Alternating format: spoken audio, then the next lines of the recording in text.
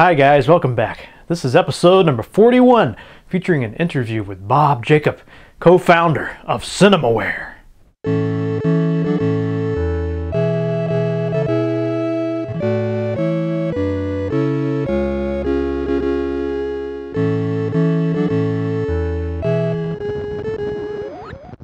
Hey, this looks like a kid game. You idiots!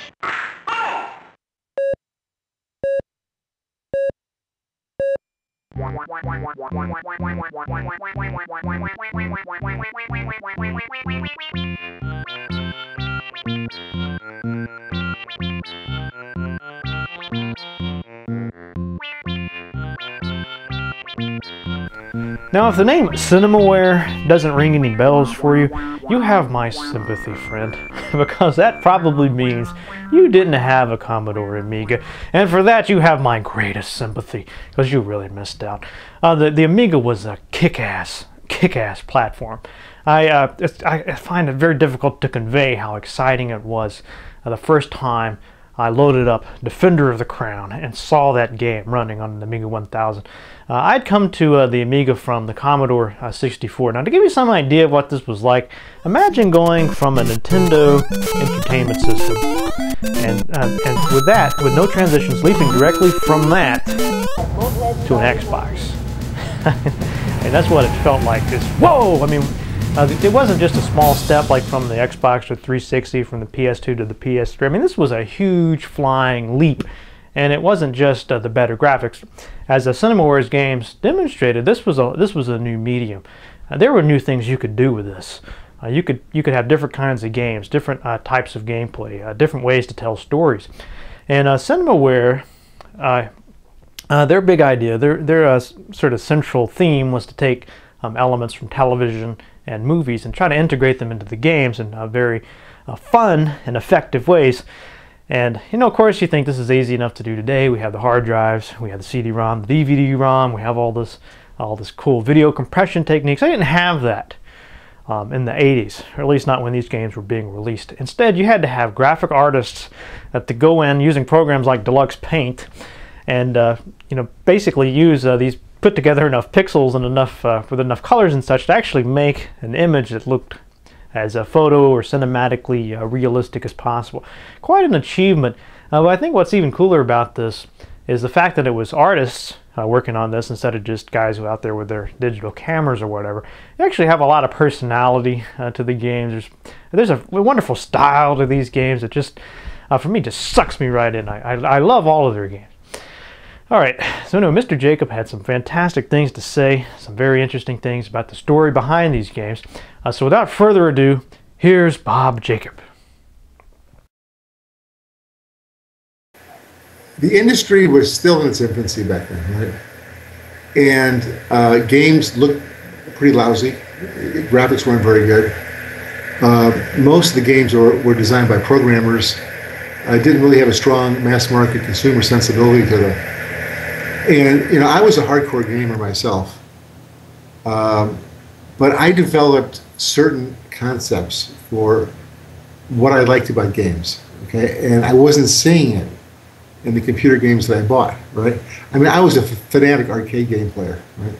And, you know, I realized that there were certain things about playing arcade games I wanted to bring to the home marketplace, okay? I also decided that movies would be a great motif, a great creative motif for doing games. People like movies, right? It gave us a virtually inexhaustible supply of ideas.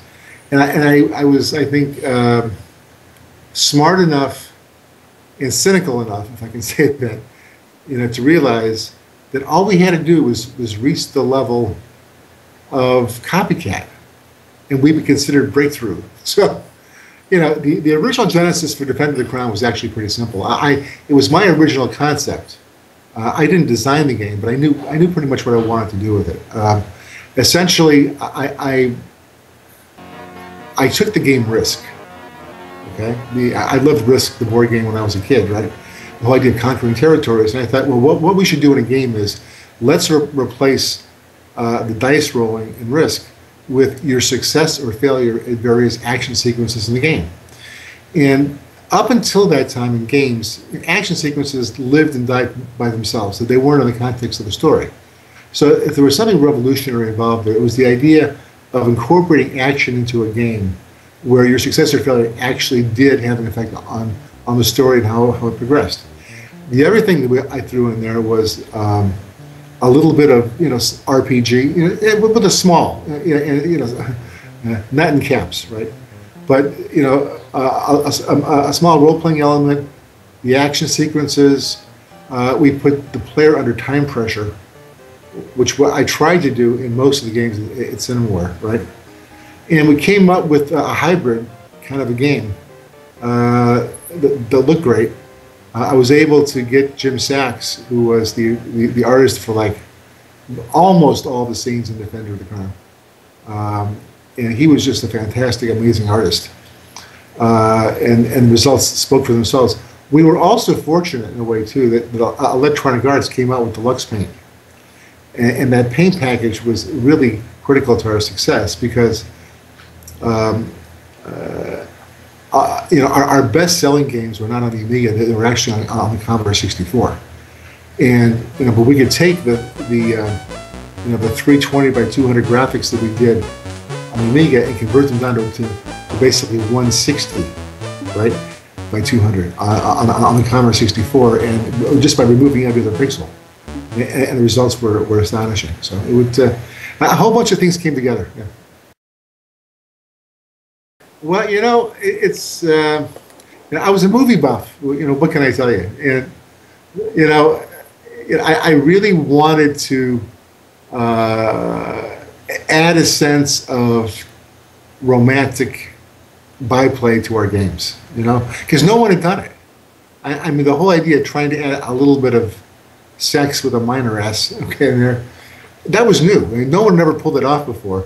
But I think it helped. It just helped the vibe of the game. It was something I was interested in doing. And you know what? I always liked chesty women, so what the hell? We just went for it.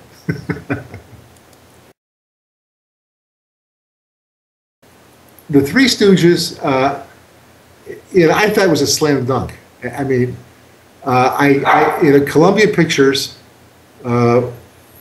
basically was a licensing agent for the rights holders who, it was essentially Joan Maurer, who was Mo Howard's daughter. And, I really wanted to do a game that was 100% pure to the license, okay? And that was the only goal we had. The game was designed by John Cutter, who was involved with all the Cinemaware stuff. And it was John's idea, basically, he designed it essentially as a board game that we brought to the computer, right? It had some great, I thought, digitized voices in the game. All the arcade scenes in the game came directly from their movies. They were based on famous bits from the Three Stooges things. It was incredibly successful. I was drawn to it because graphically it was far superior to anything else in the world. And I really thought it was going to be a successful hardware platform. It had a limited success here in the US. It was much more successful in Europe. Okay, actually, most of our games, probably the majority of the Cinemaware titles, at least on the Amiga, were sold in Europe. Okay, Commodore was a notoriously bad managed company. I mean, the original owner of the company got rid of the Tramiels because he thought that they could only take it to a certain size. He wanted to grow it bigger. Ultimately, he ended up destroying the entire company and went away. It was if the Amiga had really taken off, it would have been great for us. It never did. We were kind of late as a company, I think, making the move to the PC. And what really killed Cinemaware more than anything else, actually, was I made the at the time seemed brilliant decision to sell 20% of the company to NEC, the Japanese company. And it sounds great when you have this big Japanese partner. The problem was that NEC came out with the TurboGrafx 16. And that's all for this week's Matt Chat. But remember, Don't forget the popcorn.